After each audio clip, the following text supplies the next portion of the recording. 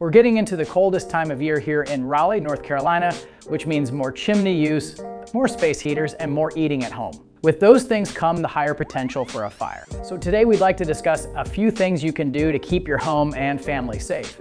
Install smoke alarms on every level of your home and inside each bedroom. Test smoke alarms monthly to ensure they are working properly. Replace batteries at least once a year or follow the manufacturer's recommendations.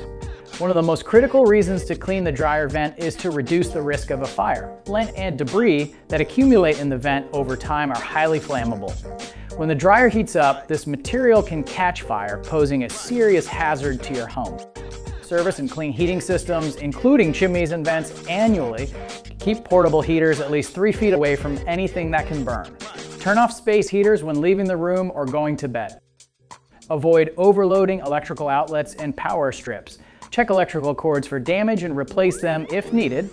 Hire a qualified electrician for any electrical work and address any electrical issues promptly. Never leave cooking unattended, especially when using the stove or oven. Keep flammable items such as dish towels or curtains away from the cooking area. Use caution with hot oil and grease and have a lid nearby to smother a potential grease fire. These are just a few things that we recommend.